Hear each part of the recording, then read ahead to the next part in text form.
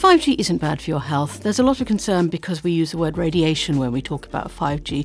Radiation that 5G uses is a different wavelength. It's not a wavelength that's called ionising radiation. It can't disrupt your cells in the way that too much exposure to sunlight can. If you want to stay healthy around radiation, wear sunscreen.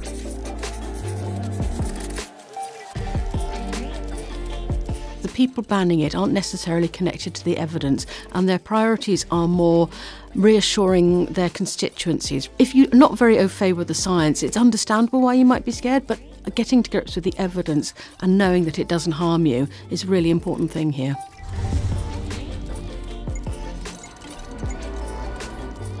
Big tech companies already spy on us. If you have a mobile phone that you carry around, that's effectively spying on you. If you use Google Maps, if you use Android, even if you use Apple, applications and devices are already tracking you. So 5G isn't going to bring anything additional to that party.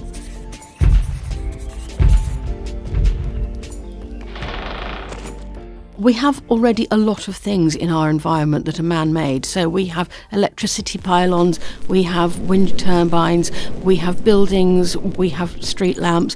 This is an addition to the built environment, and obviously anything new is going to feel quite jarring, but I think we'll get used to it, and I think we're not putting it in absolutely pristine places.